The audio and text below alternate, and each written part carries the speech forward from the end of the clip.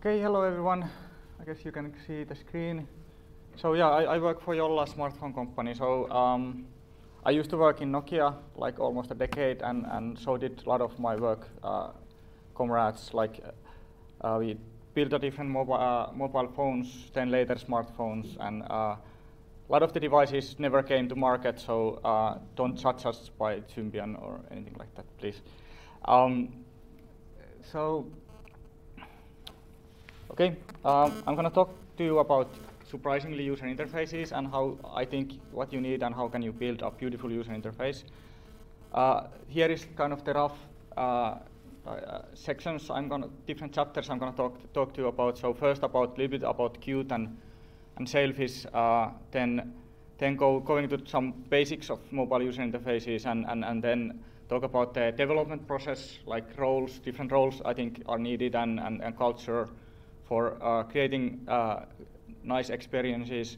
And then after we get this theory part over, then going back to this Sailfish, like what did we do and how did we do it, how did we structure assets and like build this kind of full user interface for our operating system. And then if we have time, and I would like to do some live coding on QML. So how many know Qt? How many have developed Qt? A few. What about QML? 2 persons. Okay, so most of you don't know this technology that well. Okay, good. I didn't expect you to. And do you know what Sailfish is? Okay. There's a couple of hands raising. Okay, I'm going to tell you. So first, a bit of introduction. So Jolla is a smartphone operating system company. We do smartphone, a mobile operating system, if you will. Here are devices we have made. So on the left side, there's the first Jolla One phone. So Nokia used to do a platform called Amigo with Intel, and put hundreds of millions of dollars in developing that asset. But then they changed the strategy and went to Windows Phone. Luckily, the asset was still good, so we kind of took that forward. Also, Samsung is developing their own operating system called Tizen, and that's also like derivative of the MeeGo system. So if you're using Samsung smartwatches or televisions, it might be running Tizen. So it's architecturally quite similar to what Sailfish is. And we first did the phone. We had to do the devices ourselves because to prove that we can do this. So first we did the phone, and then there's a larger device on the right. There's this tablet, and after we kind of did this like reference devices, now we have actual customers. So there's the red one is Aquafish, which is a device sold in India. So Index, who sells like, I don't know, 3 million devices per month, is selling our phone. Our phone is not selling that much, but it's mostly Android. They came up with Sailfish phone, and then there's on the right side there's this Turing phone, which is Chinese American startup. They bought a Nokia mobile phone factory in Salo. It was in news if you saw. Yeah, so we had to do devices, and of course our software needs to run on devices, but in the core we are a software company. I have a question. Yeah.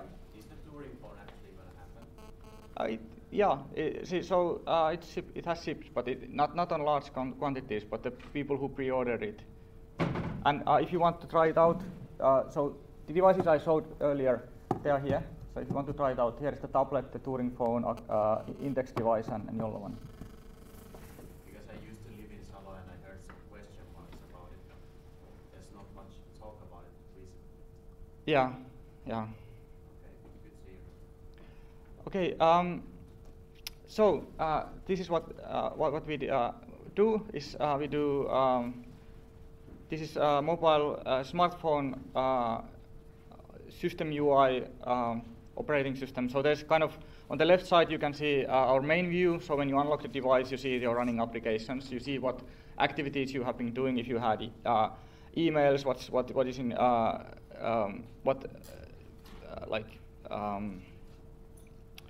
what did you do like since you locked the device.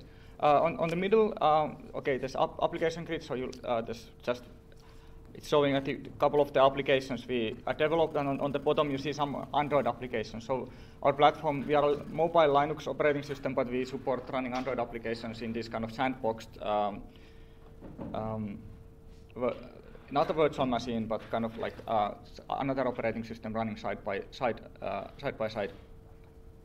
And then on the right there's events view. So in the home screen in the system UI, events view is kind of summarizing what's happening in your life. So it's showing like notifications, weather information, and such. The exact same code, the same experience is also running on tablet and on a landscape form factor. So here's the tablet screenshots. So on tablet you can have more area layouts. You can have a little bit it doesn't have to be so cramped. You don't have to worry about finger touch usability that much because you have more space. You can show more contents, like the events view. You can see there's two views side by side. So you can show more information. So Sailfish is based on Qt. Qt has something like 300,000 developers. That's what Qt cites often. Not sure how many of those are active, but Qt was used in the new BlackBerry operating system, which didn't fare that well, but technically it was really well done. It's used by Ubuntu nowadays. It's basically like if you are working in a Linux space, it's the only mature UI development framework or application development framework you can have, where you can do this kind of post-iPhone era user interfaces, animated, gesture-based, like nice-looking, pixel-perfect user interfaces. It has long history, mostly from the desktop side. But the good thing about that is that it is cross-platform, so you can run Qt on almost any popular operating system, whether it's a desktop operating system or a mobile one. So when you develop a Qt-based application, you can run it on your iPhone, for example. Because Nokia bought Qt and later, sold when the strategy changed, but because Nokia put so much investment in Qt, it has a lot of like mobile, touch device, embedded focus. So it's good for doing this kind of plane infotainment system, car HUDs and different kind of like embedded ATMs and a lot of them like. When you are in most cases you don't know that you're running Qt. So when you are using some ATM or some like some embedded user interface, you don't realize that it's actually running Qt on the background.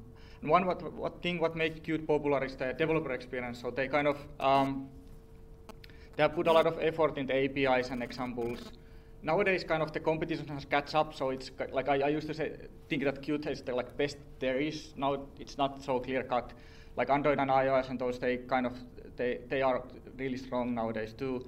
And while Qt is used in like millions of devices, of course, I have to say Android is then, of course, in a different scale as embedded market goes and this touch device market goes. But Qt is still used a lot. The user interface technology that we use and what's like the there's a couple of different choices in Qt, but this is kind of the best technology there is.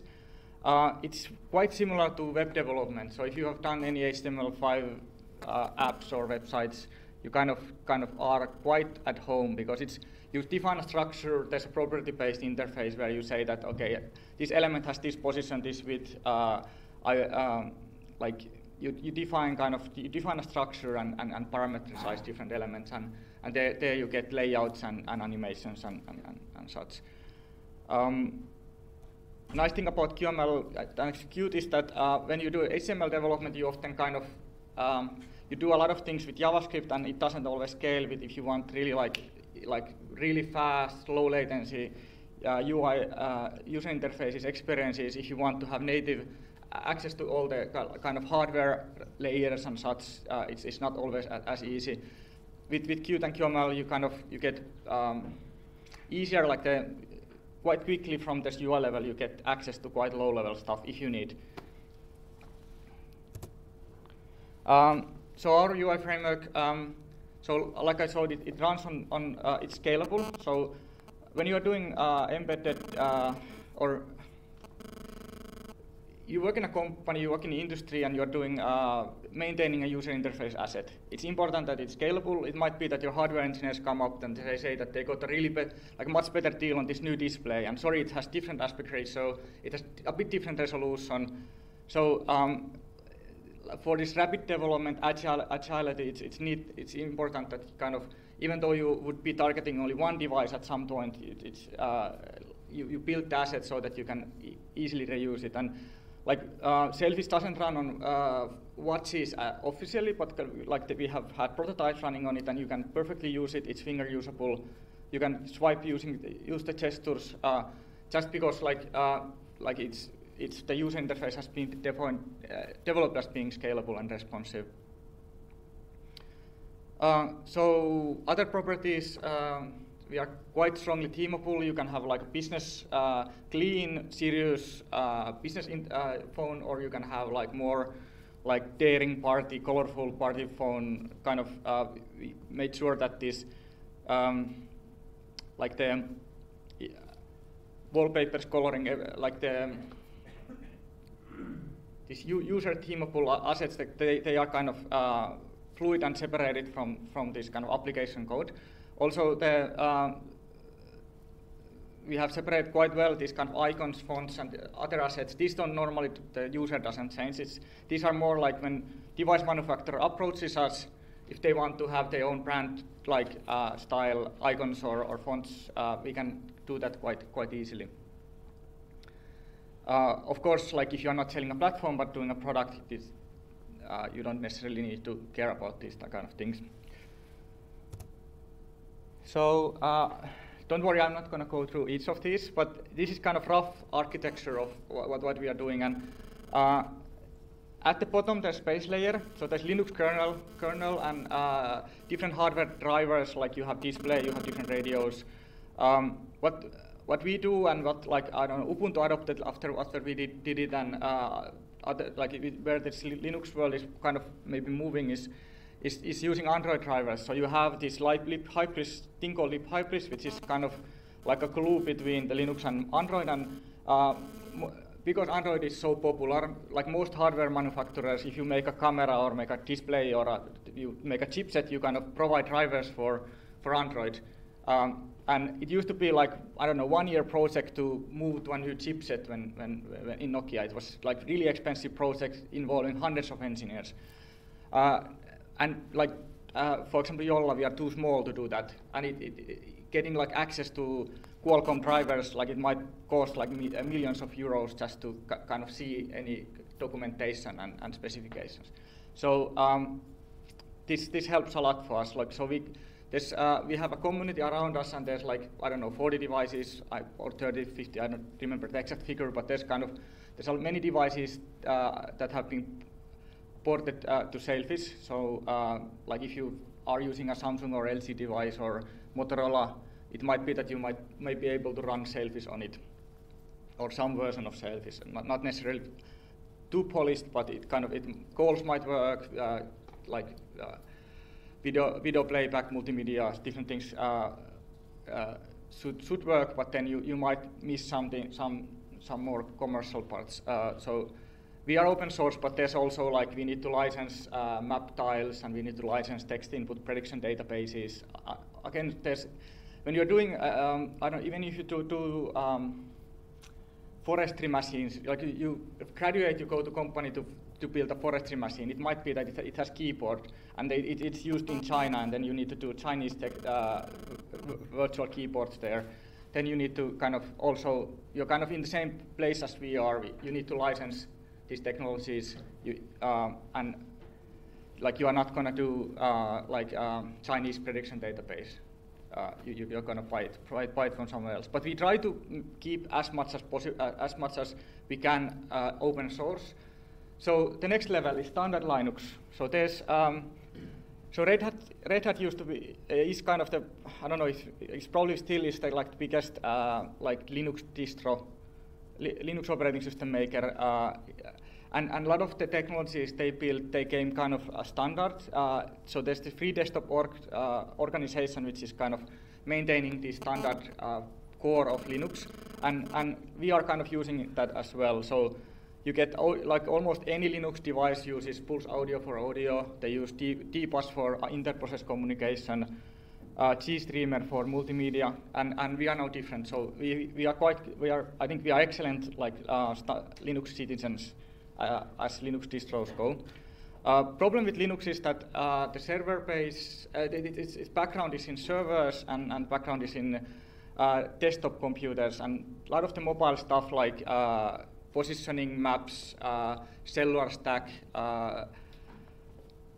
Bluetooth weren't there. So those kind of, that part we get from the Nokia heritage and from Intel. So and Intel is still like maintaining a lot of these stacks, and we get upstream contributions from them.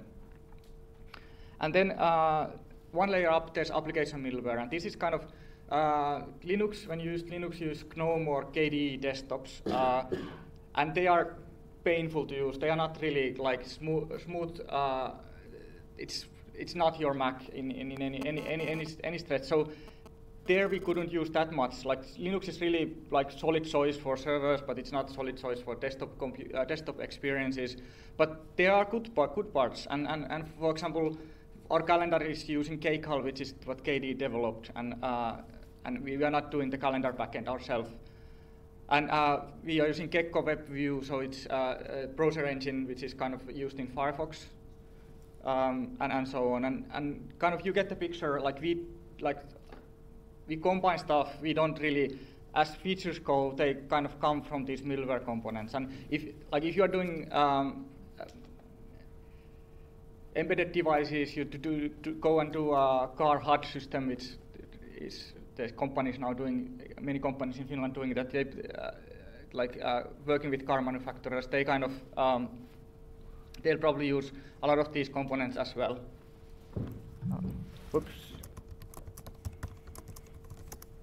The only part like we did do fully is the top part, the user interface. So 20 applications, a lot of different views. Okay, so basics.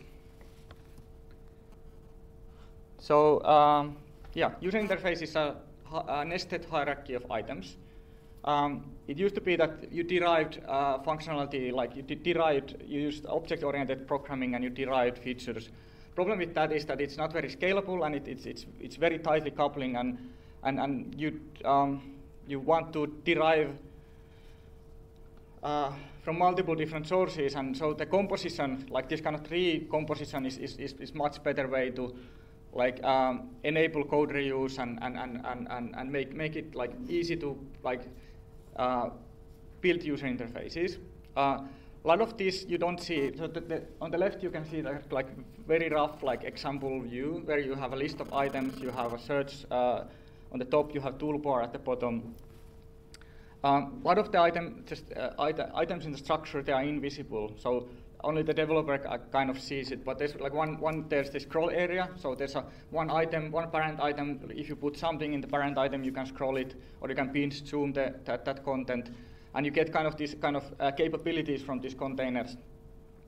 And the child nodes, the leaf nodes, they are kind of the visual elements, like buttons and icons and different descriptive labels. And okay, one possible example of this kind of parent container invisible item is layout item. So try to kind of roughly show here like different kind of like the most basic layouts. But like if you do user interfaces, it's mostly lists. It's vertical list, it's horizontal list. It's a nested collection of lists. So grids already like 90% is a list, and then you get grid. It is already much like not that common. There's maybe there's like the Pinterest did this kind of flow grid layout thing. That's maybe kind of some like more kind of complex layout that's kind of popular nowadays. But because it allows like you to have larger item size for important items, and depending on the content, you can kind of have dynamic item sizes. But mostly it's just a list. So like nothing fancy in layout side. And when you stack elements together, alignment is important. So if there's difference in the user interface, if there are inconsistencies in the user interface, they need to be meaningful. Like complexity, there needs to be a reason for complexity. Like, and one way to calm down the interface is make sure stuff aligns. And you can like easily read it from top to left to right, top to bottom, and so it doesn't mean that when you do the user interface development that you would always have layout grid on top of that. It is more means that the core components and basic components, where the Lego blocks that you start with, they kind of follow the common parameters. And when you use the common components in the right way, it will guarantee that things are aligning. So here is a couple of example mobile views. So there's not that many icons, and there's no text showing, but you can probably guess what some of those are.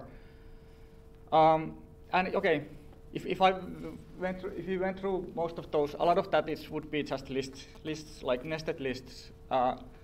There's a list item which is a list view which is vertical, and then inside the list item you have horizontal list. So yeah.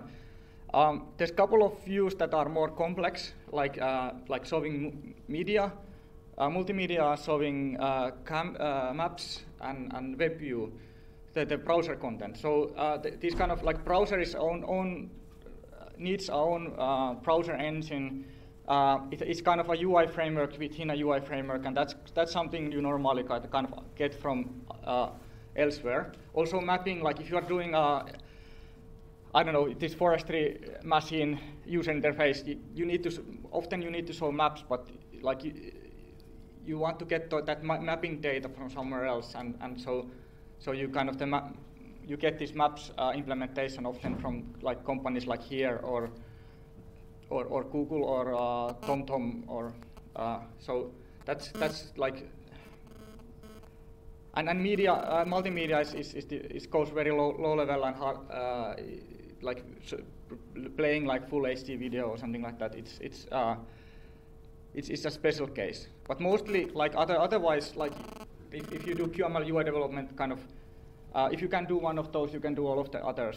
So there's kind of like there's no specialty in like making an email application versus making a phone application. Yeah, more about scalability. So there's a couple of screens. So if you have a small screen, you maybe can only show like one view at a time. If you have larger screen, you can show more content. On phones, tablets, kind of the actions are at the bottom of the screen, so they are easily finger usable. Like you can access them without stretching too much. On desktop, like you normally have mouse or trackpad, and there actually the top left corner is maybe easier. The task target doesn't have to be that big. Again, like this might be like one code implementation that it's just when it's phone, it decides to load only one view, and when it's tablet, it decides to load it on like side by side.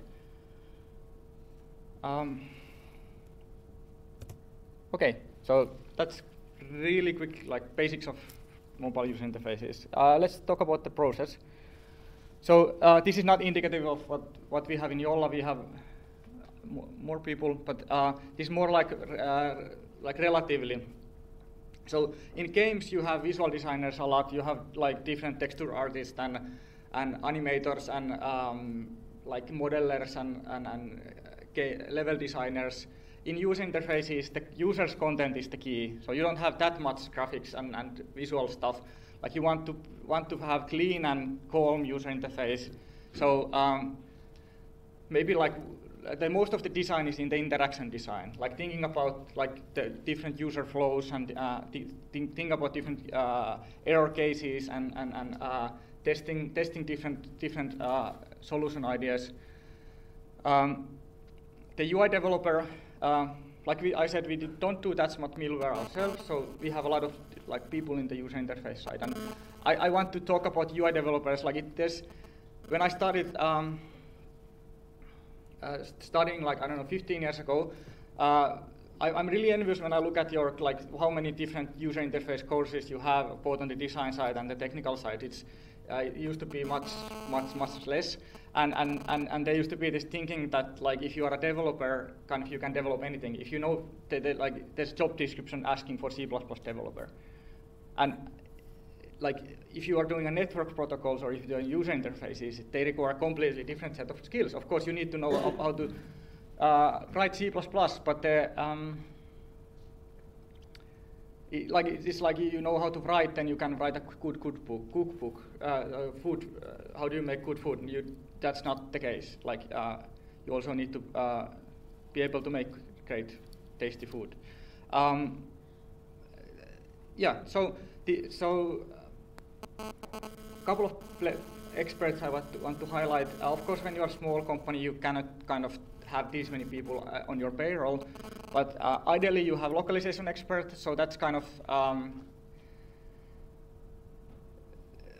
there's so many different writing scripts and numbering systems and how dates and calendars are handled, and that it's nice to have a like person who has half foot in these kind of cultures and languages and half foot in the technology side.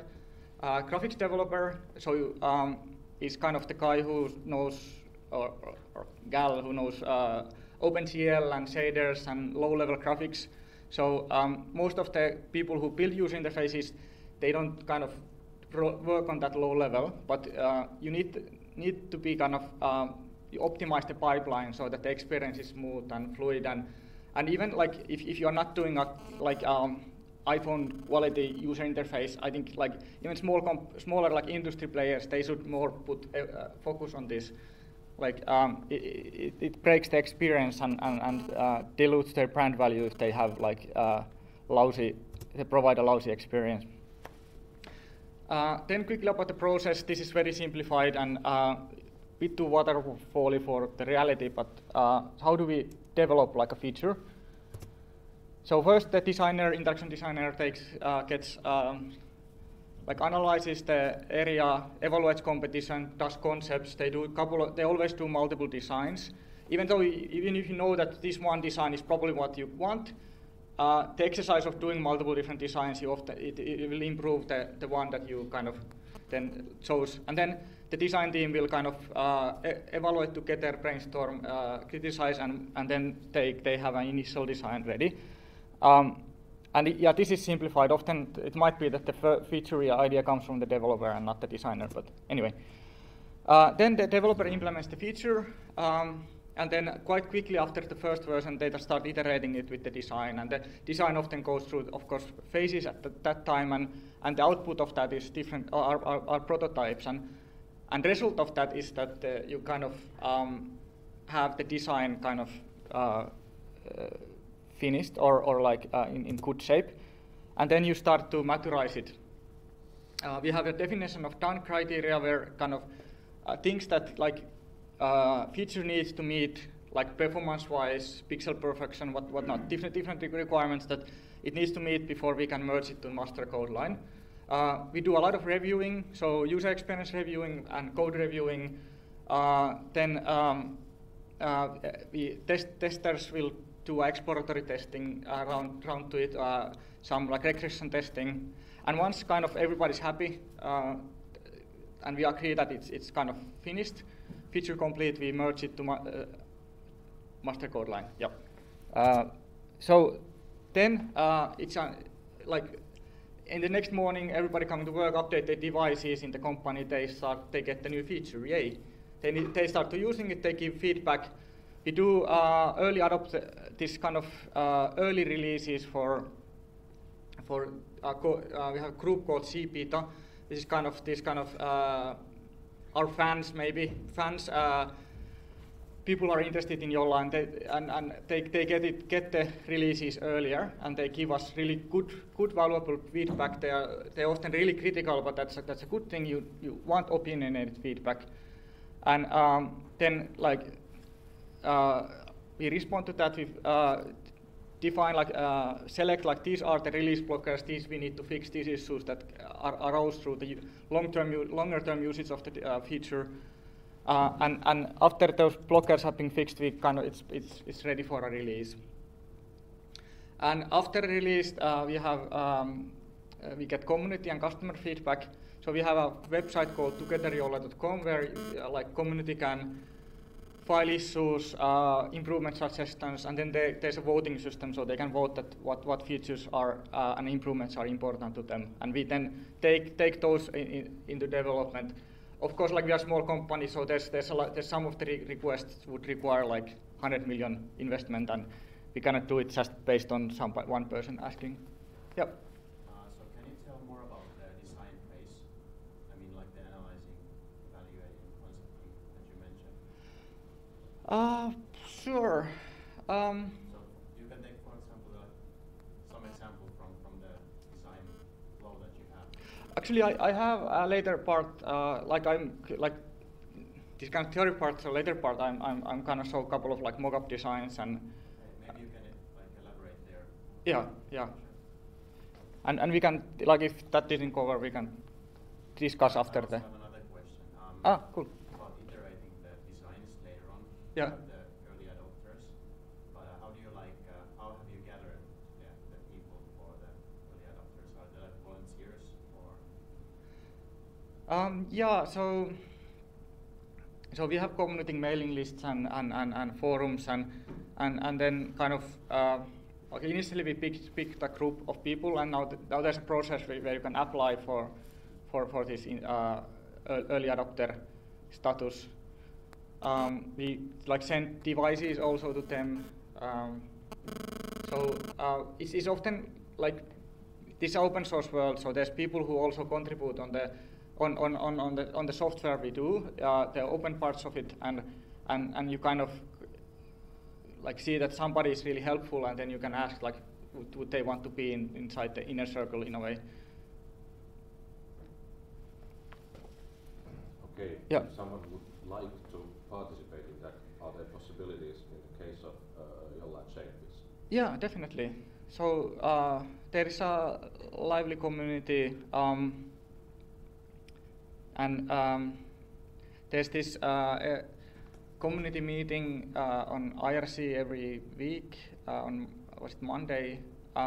If you join them, like mailing lists, they will send you email about it, like on what's the next meeting and what is going to be discussed. One problem, like from design perspective, is that this a lot of these community and open source communities, especially, they are quite technology driven and like that. There are more designers nowadays, more developers who care about design, but it's, but of course we would love to have designers there as well. Okay, just one question. Okay. So how long does this cycle take mostly? Because you like test it before actually you deploy it a lot, I think. Yeah. You also get some feedback before you deploy it. So is it like adaptable to the changing requirements all the time? Or like, actually I was thinking like, why did you prefer to get the feedback before you deploy it? Why didn't you just like maybe put the feature out there and then get the feedback from the real users and then go on? Is there a reason for that? Okay, good question. So I think quality is important, and like if you don't do feature well, the initial feedback and adoption for that feature is gonna like sink. Like you need to kind of you need to get it in a certain level, maybe. Then like I don't know. You have an idea of a like nice new UX pattern or a gesture or whatnot. If you do it lousy, everybody's gonna hate it, even if it would have some good idea. But so this is kind of like I'm an engineer and I want to do like make sure that like whatever we put in the main code line that actually works. We do kind of we should, and we have been discussing that we kind of would expose people to these not so ready features earlier. But in all and all, like we do monthly releases, so we do like if you compare to, I don't know, Apple and Google, they do like yearly releases. So kind of we do. This is still quite fast cycle of development. Of course, the at least this kind of the lower parts, this maturization parts. I have battery, but it should be charging, but anyway.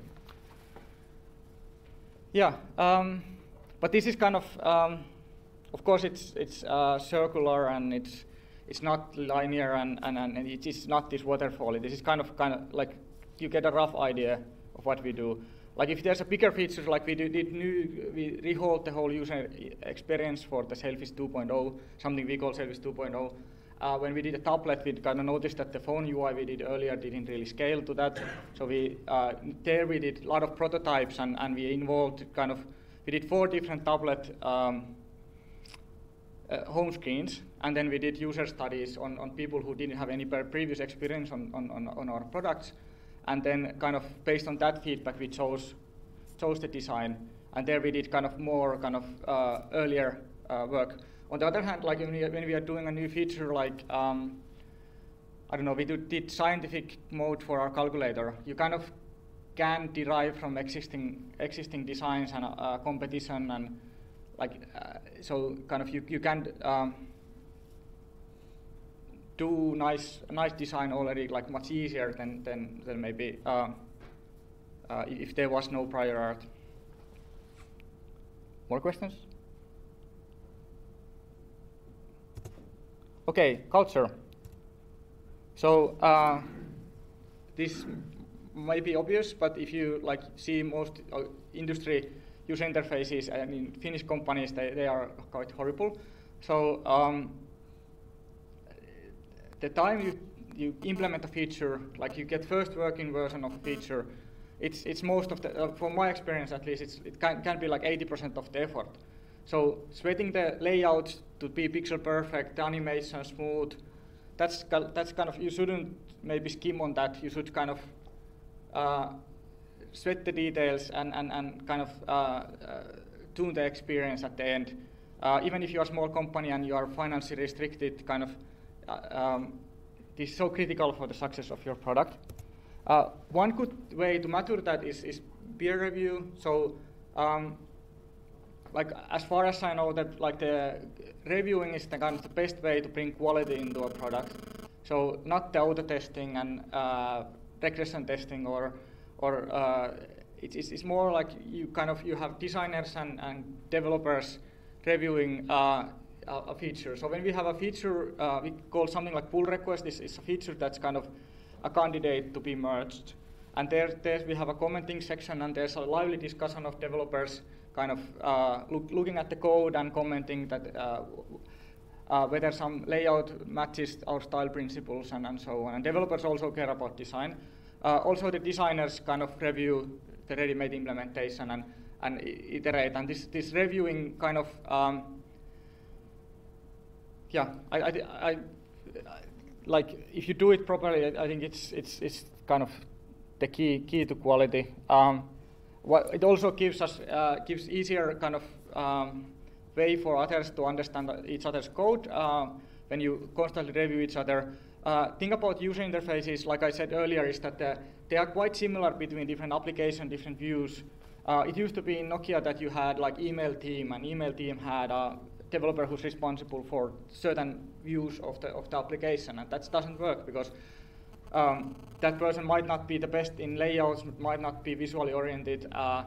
So like when we do fix in password field in Sailfish, we go through all the 40 password fields. The developer who fixes that field also fixes all the 40 other password fields in other applications. So there's no ownership of like of course, the person we have responsibilities, and person responsible for email. If you do changes to email, they need to review that it doesn't break like email functionality. But yeah, so shared ownership I think is important. Agility, I guess you've been in different courses. Nowadays, this is old. For a long time has been all the rage. So you want to be able to move fast, and so basically for these design layouts, mockups, they are like a way of communicating. They are not maintained as such. So like after we have implemented things, the implementation is kind of the specification how things should behave. You don't want to do like everything twice.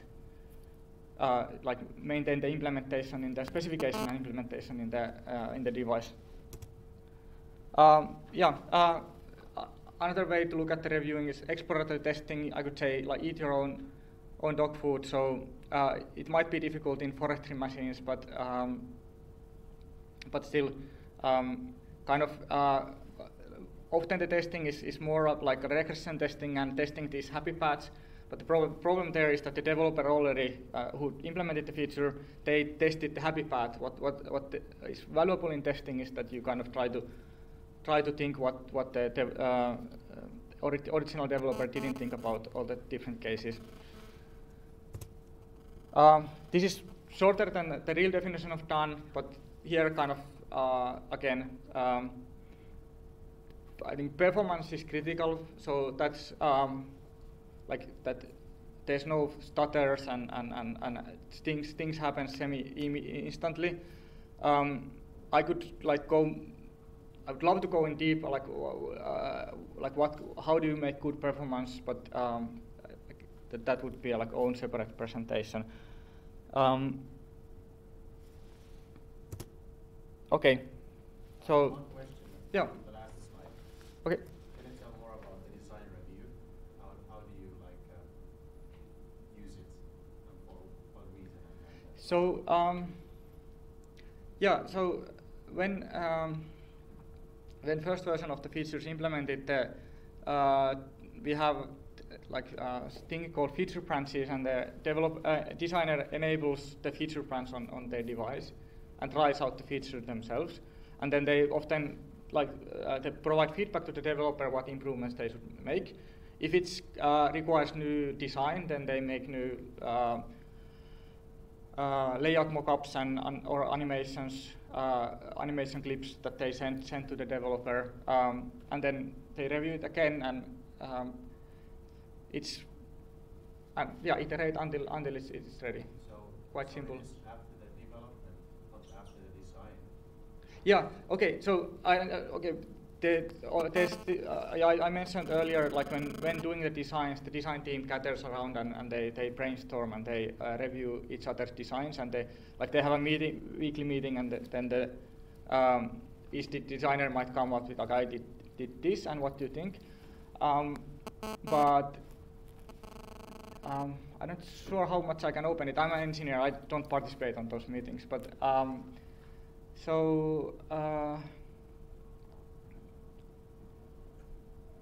I could show some photos maybe. If I can find it.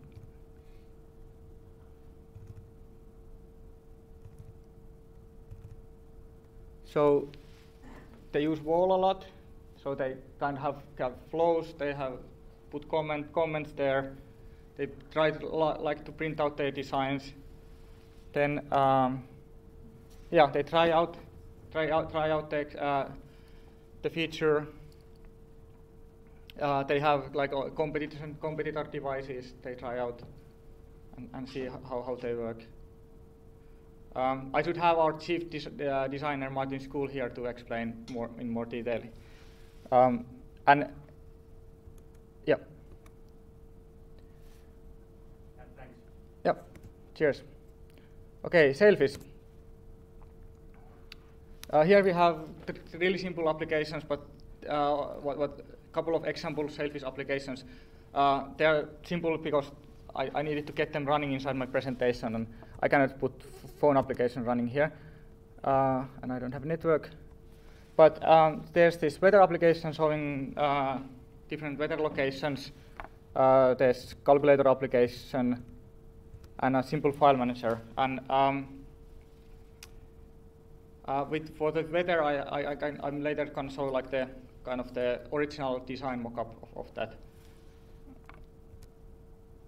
Here are all the views we did. So currently, this is already old, so we probably have some more views. But to make an operating system, you need 250, 300 views.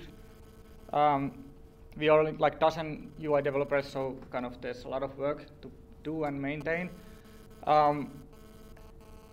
Where user daily is, in the top right, there's this home screen where there's your running applications and the lock screen. That's like what the developer, the user mostly sees. They mostly like never see other views. When you are doing design and when you are doing development, a lot of times you are doing these settings views where you can kind of set up your Wi-Fi and Bluetooth and connect to other devices and sign into accounts. And that's kind of the most of the work. Of course, we put much more effort in these common views, and like we have rewritten tutorial, for example, the important areas we have rewritten like dozens of times, and like we do spend much time there. But there's a lot of UI to be work to do. Like the first time experience when people get the device, the top left part, there's like 20 views for the startup wizard, guiding user how to set up the device. We have another like 10, 15 views for the tutorial, guiding user to learn the interaction principles in our devices. How do you answer calls, dismiss alarms, how do you jump between applications, what's navigation paradigm in our platform. And in the middle part, a lot of it is settings, different hardware features, radios, whatnot, how do you configure those. And but in actuality, all the views are quite simple in a way that this is kind of Sailfish UI in a way. Here are the UI components running. So all of that, what I previously showed is just like these are the Lego building blocks we kind of composed all the views. So there's labels, different labels, like you have error labels, you have headers, body text, you have for interaction, you have different menus with actions, you have buttons.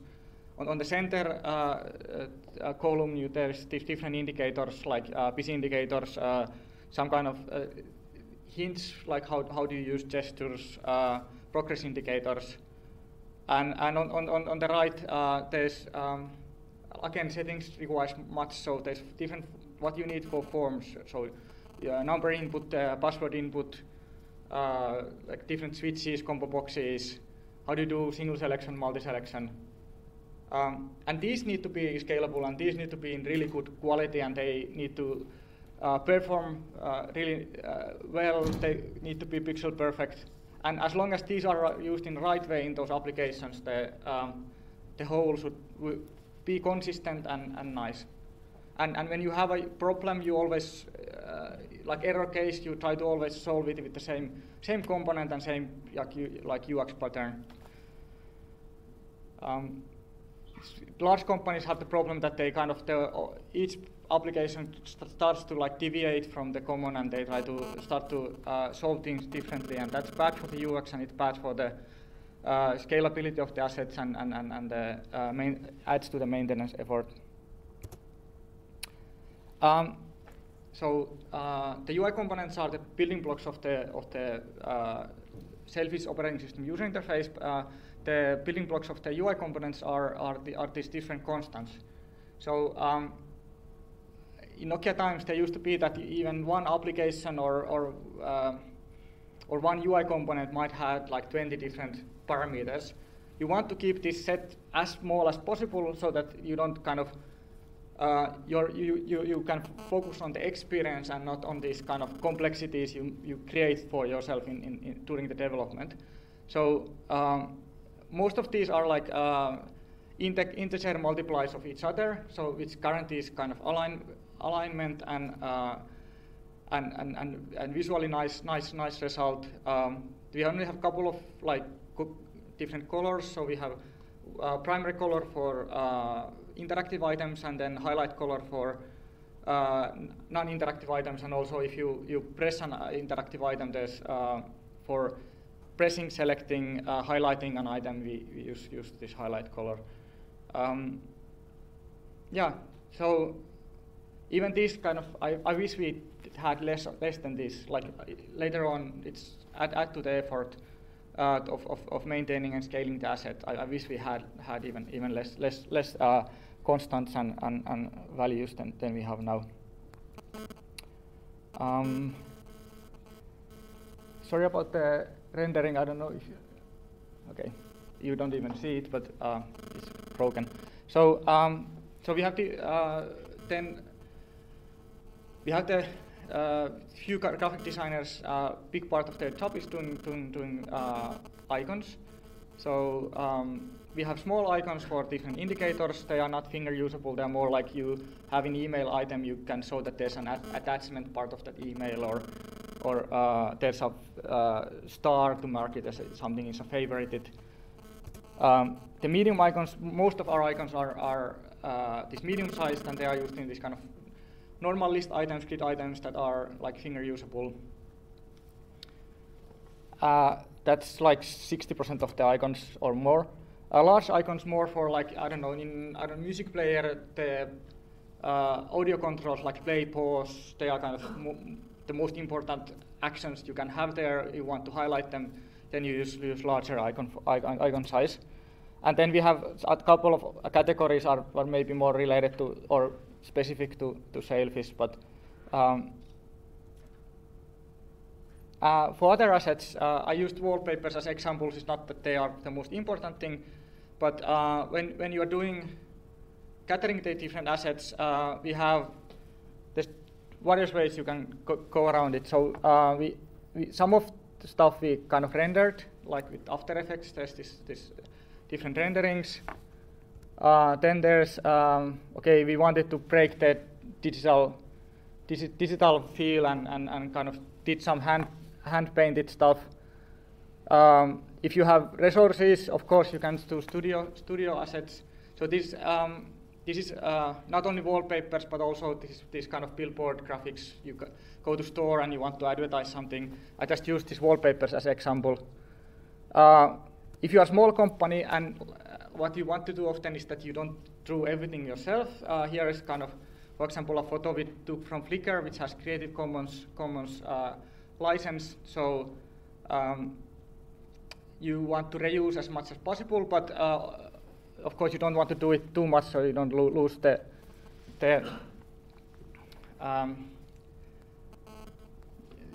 brand identity and the iconicness of your product. On the right side, there's some community provided as graphics, which is wallpapers, which was nice. And here's kind of, you might have heard this somewhere, is Jolla ringtone. It's maybe the most popular sound we have. We don't have a full-time job for sound designer, and most user interfaces, most software products don't have. But these we have like subcontracted from like artists, and that's kind of, this is kind of important that you don't use some stock clips and audios, but kind of, yeah, so this is sound effects, ringtones, message tones on the device. There's probably like, I don't know, 20 effects and maybe 40 tones we have in the platform, and those have been like subcontracted and for part-time in certain time. Fonts are really important. Okay, if you are doing embedded, your product is running on Linux. The quality of fonts in Linux side is not that good. It's really hard to get like coverage for all different writing scripts that you need in the world. With Latin scripts like what's used in Americas, Europe, Australia, Africa, most of the Africa, you can already survive. It's 2/3 of the world is writing with that. But then, even if you, I don't know, your product is being sold in France, it might be that there's Arabic users there, and they want to type their names and the messages and such with Arabic script. So, kind of, even if you don't target Arabic countries or markets, you still need to provide these. And we had when you it's a lot of work goes into this. It's a small company, you cannot make the typography yourself. So a lot of the what we use are again like free license fonts that we can use freely. If you are doing devices, the license terms are different than if you are developing an application. So what's free for application developers? Like if you're doing Android or iOS apps, you often get the different kind of language scripts for from the platform.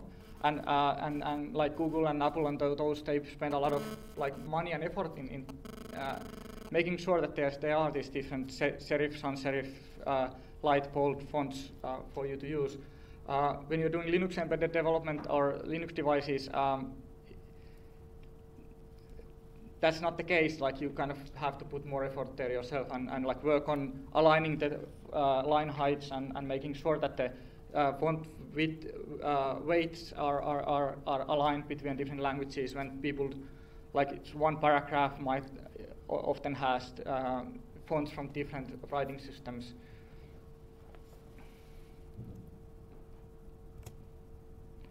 Okay, so here's like mock-up of the weather application. So this is a design mock-up made with Illustrator. So I earlier showed you the weather application. So the if I had network, I could have shown other views, but the top left view there, you can see there's this your current weather, and then you have different weather locations showing. So there's designer has created layouts from different ready-made Sailfish UI component stencils, combined different elements, created some new vector icons, and then on the bottom part there's more like descriptions of how things should behave, and then some kind of guidance for example layouts, how you should position the elements on. And this is kind of developer received this and made the first implementation. It doesn't mean that before that developer didn't talk with the designer or anything like that. It's not like that. But yeah. The designers use Illustrator. Yeah, Illustrator is kind of the tool of choice, and After Effects for animations. So for animations, here is kind of like before we worked on the tablet, that there's kind of this After Effects. Of course, these are used also for marketing purposes, and often for as a design documentation, these motion designs, they are often quite much shorter than this example. But basically, it's highlighting and giving a feel for the developer what they need to implement. Of course, the actual implementation, the developer needs to think about a lot of different states, and this is kind of really like the happy path only. So the developer needs also to kind of be know how to do animations and know how to do nice visuals. Okay, how much time do we have? Up till 10 o'clock. Okay. So next, a live coding session. So I'm going to show you a bit how to develop Sailfish and Qt and QML. Basically, if you use QML framework and Qt technology, if you would have done applications for BlackBerry, you would use quite similar set of tools. So here's my workspace. I only have one small picture there. And here is my command line. It's showing the same picture. Let's make a QML code file. and then execute that. And you don't see anything because there is nothing in the file yet. So what we need to do is we import functionality. So Qt Quick is QML. Qt Quick are the visual elements and interaction elements that you use to compose user interfaces. And one element there is image element, and I can say that show that PNG file like that, and then here is like very simple QML application, if you will. It's not doing much. Let's make it interactive. So let's create a touch area. You have something called anchors to layout stuff. So you said that something is on the right, aligns to the right of certain element or a top, or it's centered horizontally, vertically. You can get these different layout definitions. And then we say that when you tap the touch area, for example, then you toggle the visibility of the image element, like this.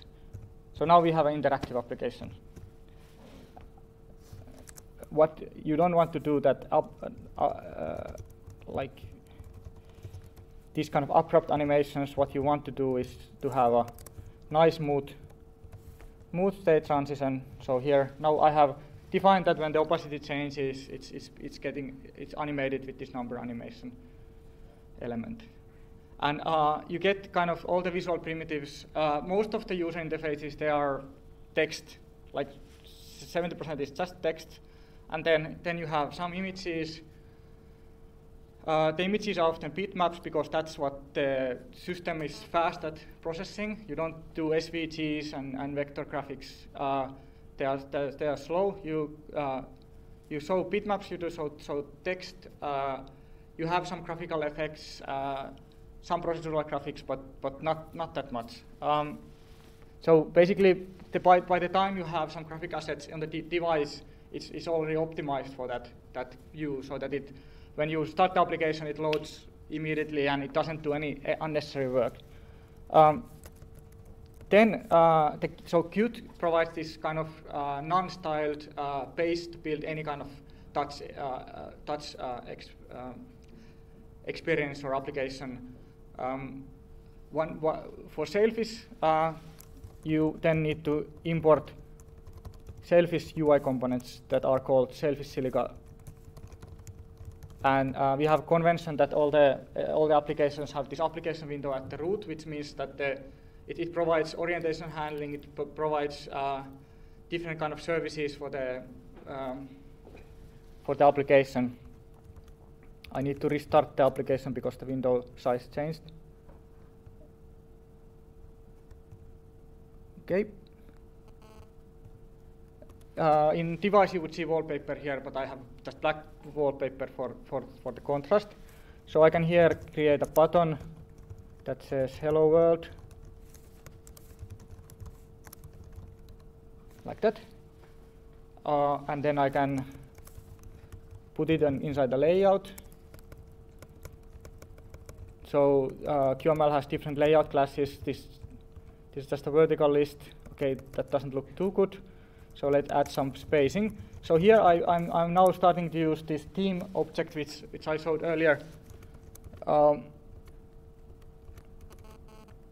So I get these parameters from this. Our UI component library has this standard padding values, standard different layout values. So when I have items that are position items, I add spacing that uses spacing called padding large. And these are textual buttons. I can change them to graphical buttons, where then I need to define the source of the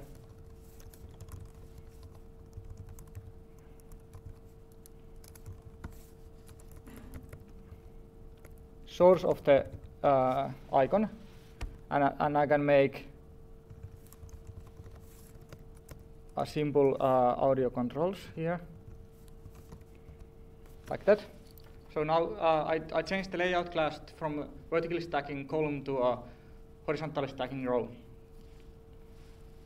And let's make it again a bit more interactive. So you can have a playing state,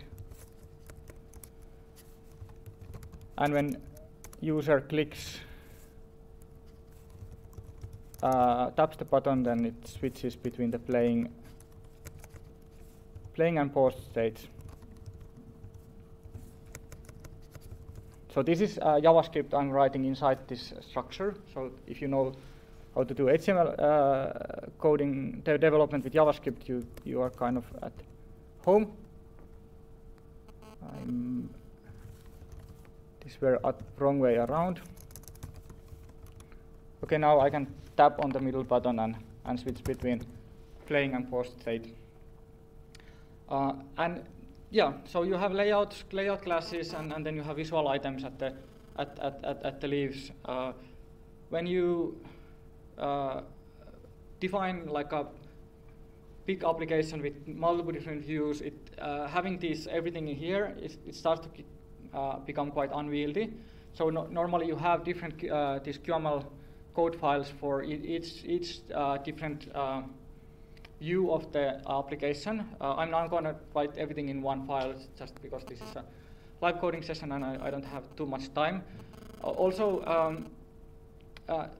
it initiates everything I write here, and that's not good. Like I only want to initiate like what user sees at the first, and normally like what you do is you divide the application in something we call pages. So page is a one full screen view. So instead of creating it the layout just here, I create this invisible container called page. Now I have a page. You don't see much. Let's create a list view there. So list view shows stuff you can have in a database, or it shows data from some source and then layouts it on the screen. A list is can be horizontal, vertical list. There's different kind of these view elements. This is a UI presentation, so I'm just gonna make a fake model here. Just say that initiate 20 items, and please initiate 20 list items. Now I forgot to define the size of the list view. Okay, so here I actually have 20 items. Let's add a label so we actually see something. Again, I use these common values to position the list item.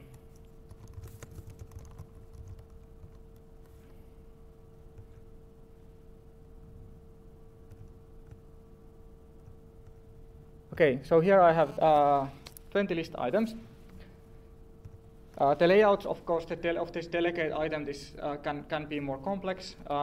It can be grid, whatnot, but this is kind of this basic structure is present in most, if not most, most views we have. You can have like so it's unstable code. It keeps crashing. Our devices don't crash. It's just this environment. Sorry. So here, nice thing about the views is that they only load visible items. So I can have here 200,000 item model, and because it only creates these 11 items you see now, it scales nicely to that. Then, of course, like you have defined now the first view of your application. It may be that it doesn't load immediately, and in that case, you need to implement a busy state. So what you do is you want to show, for example, a busy indicator.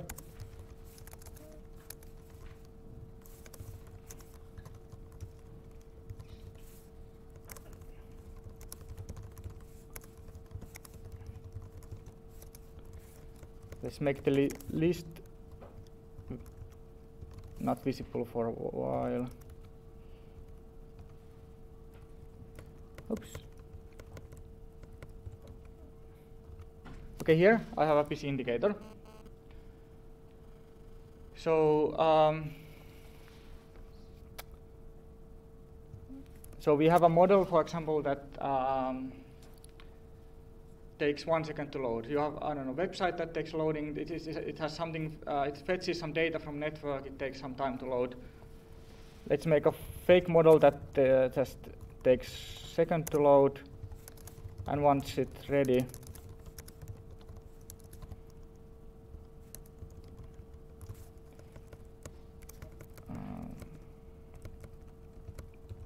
yeah, so I actually forgot to mention. So I was thinking of showing different kind of like you need, when you do applications, you do the layouts. You map the layouts to certain actions, and then you need to handle different special cases. Like first, like when the user first starts to use the application, you need to have like some kind of hints and tutorial telling them like what they should do if that's not instantly obvious. Then you need, when stuff loads, you need to show loading indication, like I showed here. You need to have an error handling, and I'm kind of like, I just went through showing some of these things, how you would do them in Sailfish, without telling you what I'm doing. Sorry. Maybe I just skip this busy indicator part. I just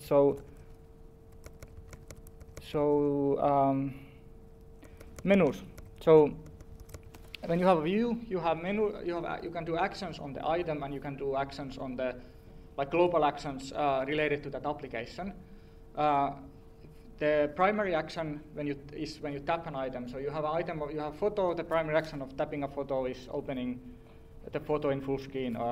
Tapping a call log entries. The primary action is making a call. Then you have secondary actions, and those you define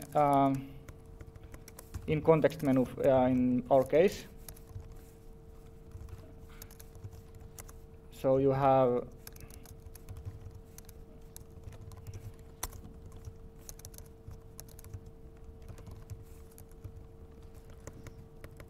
you can have a couple of context menu actions.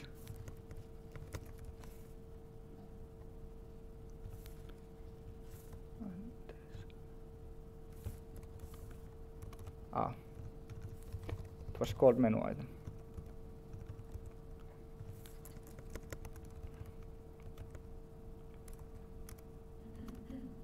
So here I long press an item and I get these secondary actions.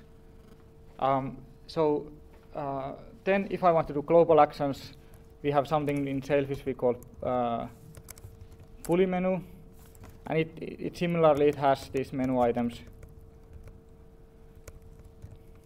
you define there. So here these global actions I can, so in phone application you can open a dialer in messages applications you can send a new message, and then this is just a one page. Then if you want to open new pages, like let's do a settings page.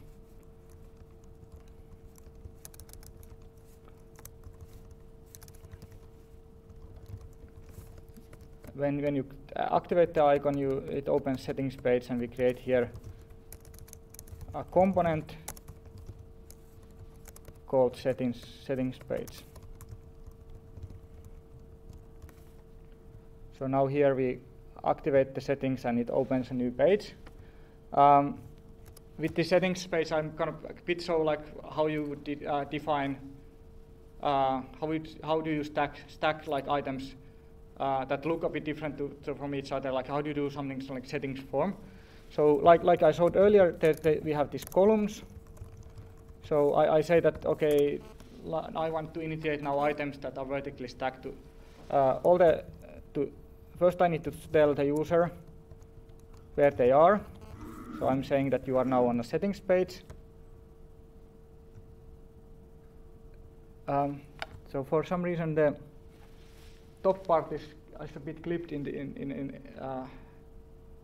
with this projector, but the margin is, there's some margin missing there. So then the most common text setting you can have is a switch, on-off switch.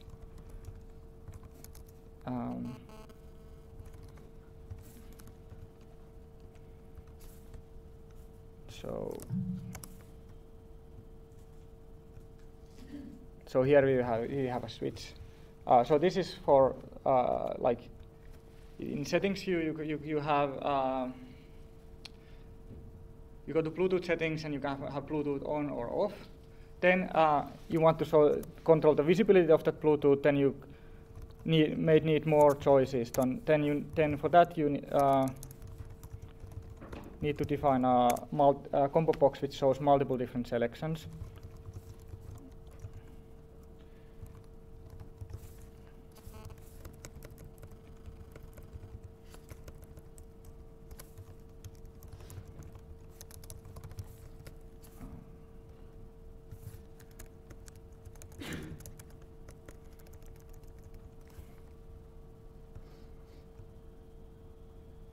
And here, okay, this looks bad, but here is a simple combo box. Then I'll show a couple of other. I'm almost done.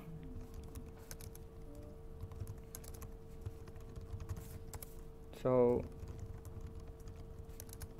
I guess you get the idea of like how this property-based interface works. Most of the like namings of the APIs are aligned, so kind of. If you know how to use the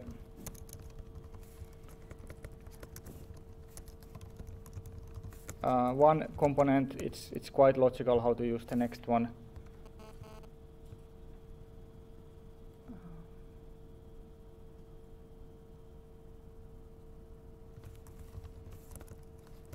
So here I'm creating a couple of text fields.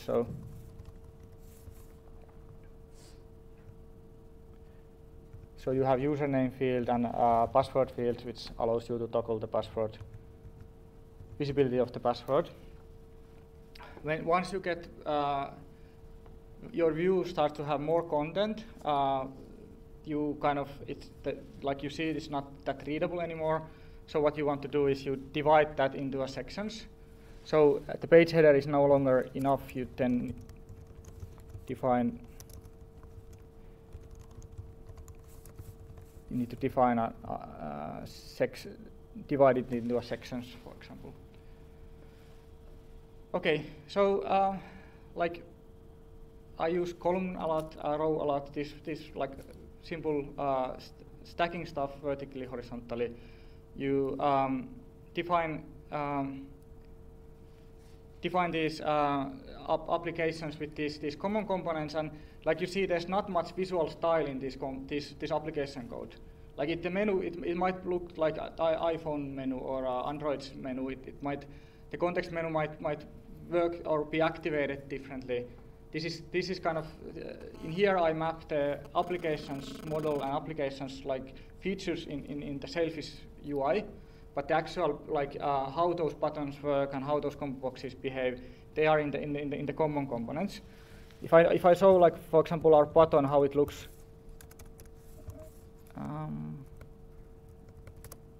So here's our button component. So we have mouse area which handles the touch.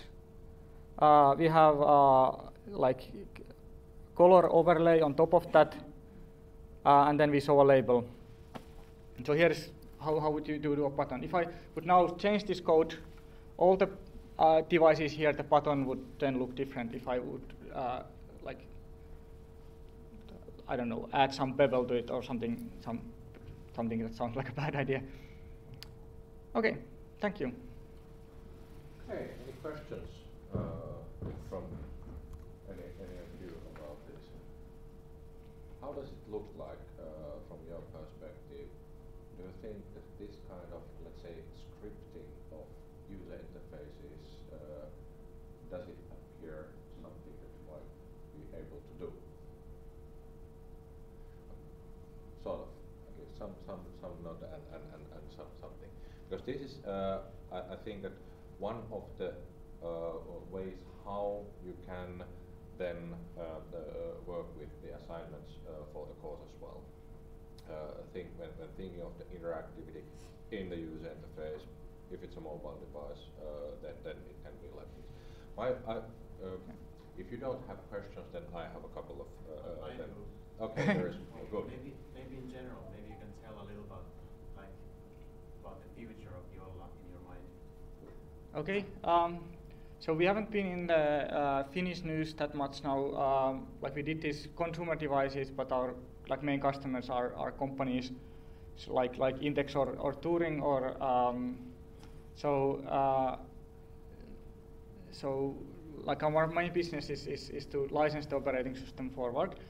We are maybe now more targeting like government business side of the things. So the first version was more like business oriented. We have like projects ongoing I can talk to you about. We are still quite small, but I think like our technology offering and know-how is we have a solid offering here, and like if we get like a big enough partner to work with us, and then we have some like we can then scale this up and challenge the bigger players. So like it's not gonna be like on your grandma's device of choice anytime soon. Of course, like when like things progress and this platform maturizes, it opens up new possibilities. Like we are now like focusing on security and yeah, all the time adding new features. Like last release we added conference calling and FM radio and scientific calculator, which were like asked by our customer, and the Turing we did fingerprint sensor, so you can like unlock the device with fingerprint. So as long as we have these paying customers, we can keep adding these features, and it will open up doors. There's a lot of the kind of Jolla's why we exist is kind of also being like alternative to this Google, and there's a lot of players who kind of are risking see Google as threat, because these big companies like Facebook, Google, Apple, they are disrupting the traditional industry, and they are kind of like they are nice platforms to build on until they like go into your space. And for example, the car manufacturers are using Qt quite much, and one reason why they are kind of afraid that the data and the digital experience that is going to Apple and Google and not them. And they want the data, like driving data and mapping data, they want that for themselves so that they can use that to develop like self-driving cars or whatnot. And it's the same thing like for local markets, like in Africa, America, Middle East. There's a lot of like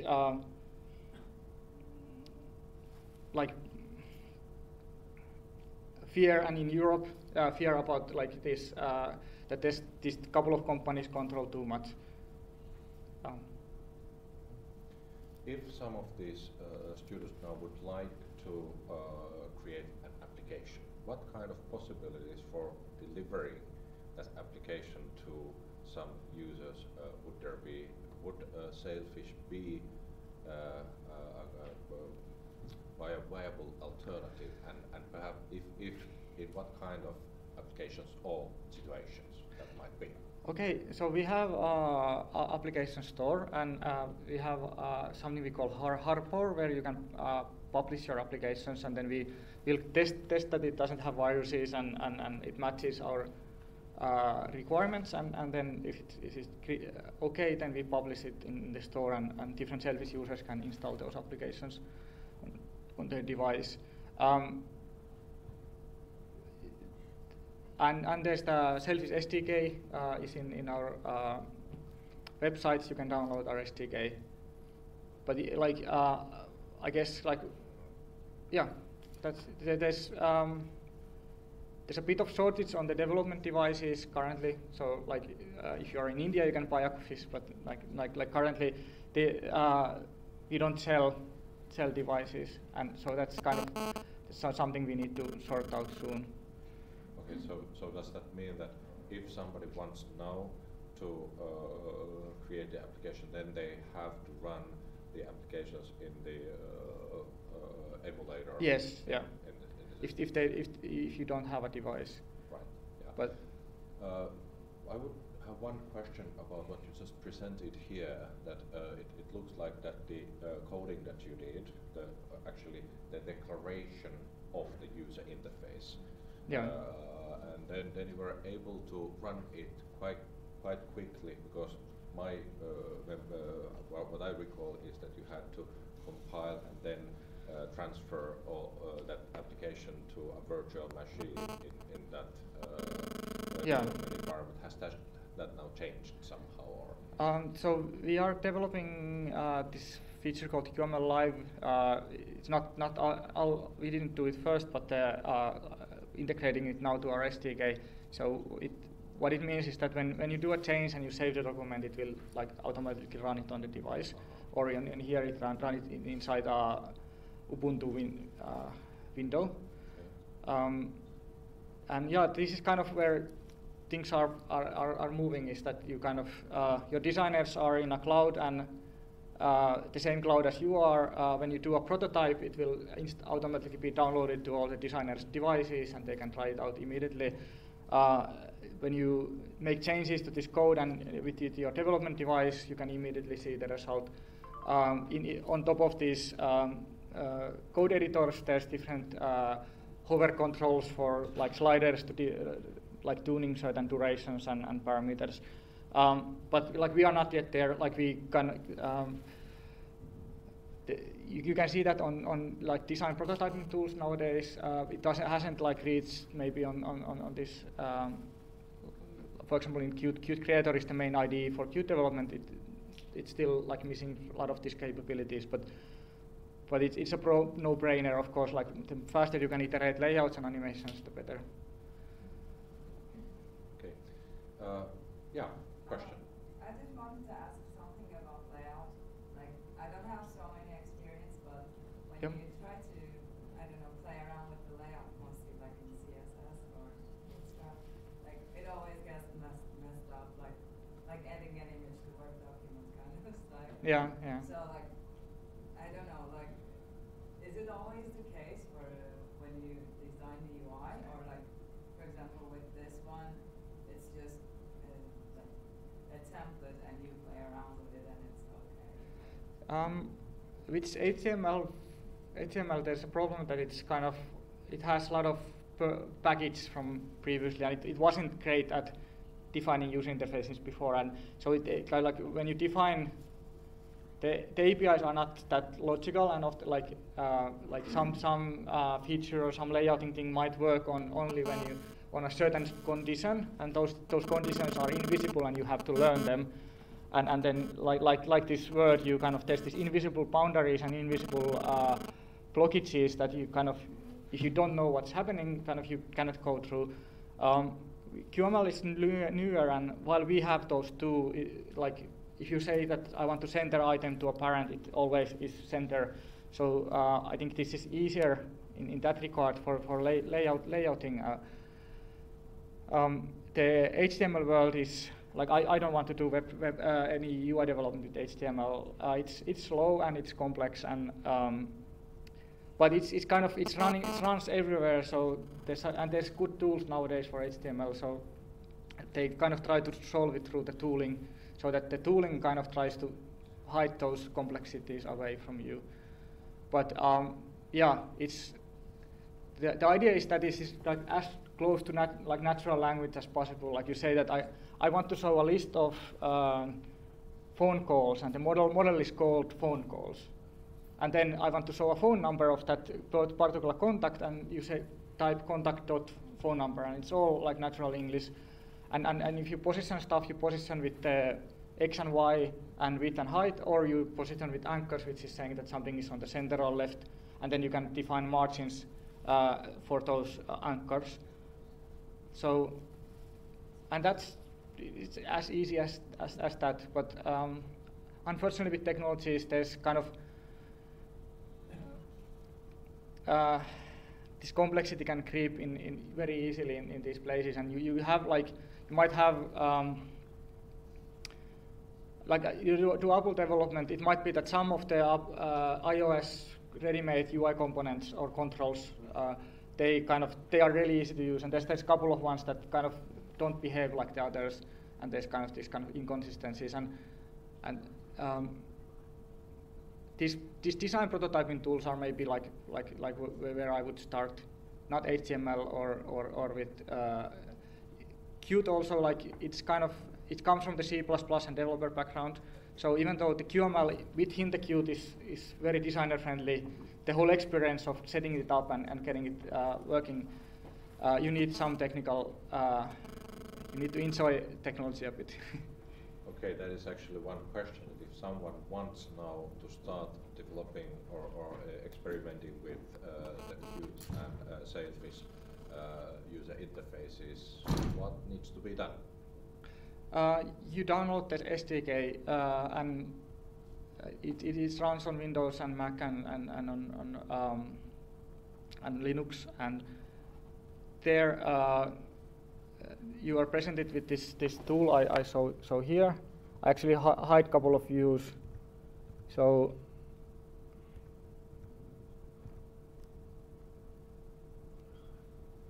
here you can see your project structure.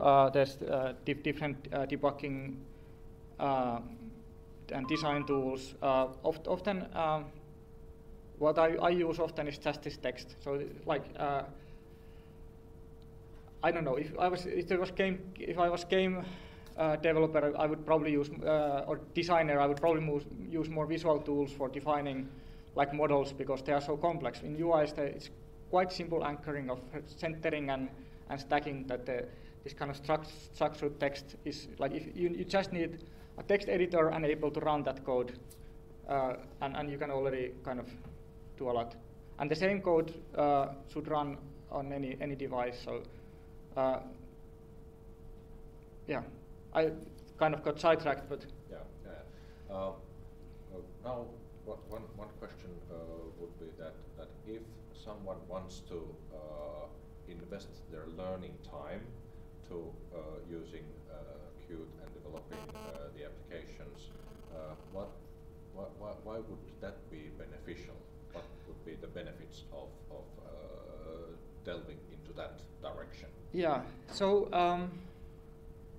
so Qt is used quite much in Finland. There's kind of like if you want to do user interfaces in embedded space, like if you, there's like yeah, I mentioned the forestry machines, but it's also like this. There's these companies working with car manufacturers. There's certain it's probably on elevators and on there are like plenty of job opportunities there. If you want to like start a company and you want to do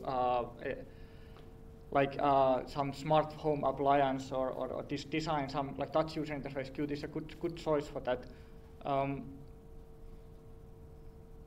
Yeah. So and like I this QML I love QML. I'm partial. I used to work in the team who developed the technology, but in Australia. But yeah, it's a hard question to answer. So they are like. However, one of the things what we have now seen is that how applications run on top of Sailfish, and I know that this is a little bit tricky question, but then again, the Qt can be used to design and develop and define user interfaces for other platforms as well. Yeah. So if you develop with Qt modules, you develop application, then you can run it on Android and iOS as well. So you could do touch-based device. That's actually a really good point because I forgot to mention. So it is a cross-platform tool. So if you I don't know want to do an application, you have an idea for application in Android or iOS space, you could do it with Qt. I haven't done that myself, so I'm not sure how easy that is. There might be like it's quite new this support for this mobile operating system, so there might be some rough edges. But yeah. But the Qt can be used also for developing user interfaces for standard or traditional desktops and laptops as well.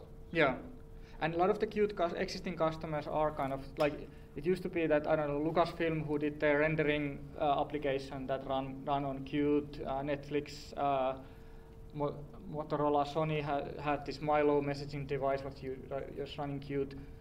Okay, that's actually not desktop, sorry, but there's this, if I remember correctly, some version of Skype used to be built on Qt.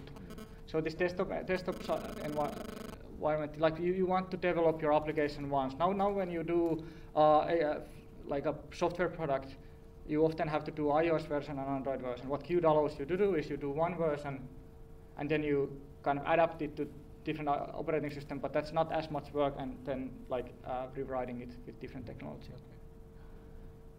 Okay, any final questions to Joona at this stage? I will, okay, one question is that is it possible to have this example available at our course web pages so that if someone wants to experiment and learn with it, look at it and have a closer look. Of course, we have now seen it, but it might take a while to learn a little bit more in details regarding what that is. One of the things that I kept thinking is that how can you know what are all the elements, the user interface components that can be used, and what are the parameters, how to use that. So in order to learn a little bit of the basic components, basic elements, and then utilize them in the scripting of the QML or defining, declaring the user interface. So the SDK has autocompletion, but also there's this documentation and examples related to Sailfish development. So on our sailfishos.org website, there's like reference to all the different components, and then examples on how do you create a Sailfish application. Okay, so that can be used then find out those kinds of things. Okay, if no one has any additional question, I very much thank Joona for coming here, especially this early in the morning, all the way from so good distance with such weather what we had today. It really was a heroic activity. Thank you very much, and this is now a little bit earlier in the course than I originally perhaps thought, but now you have at least one description of practical way of doing declarative user interface design, how it is being done on top of Sailfish platform, and I hope that some of you will go and find out and look for more details at the sailfish.org website, which is then the good source for all information. Yes. Yes. Okay, thank you very much. Thank you. And we will then have our next lecture next Monday. Thank you. If you're interested in seeing the device, so if you're interested in seeing the devices, here are the devices. Yes. Okay, very good.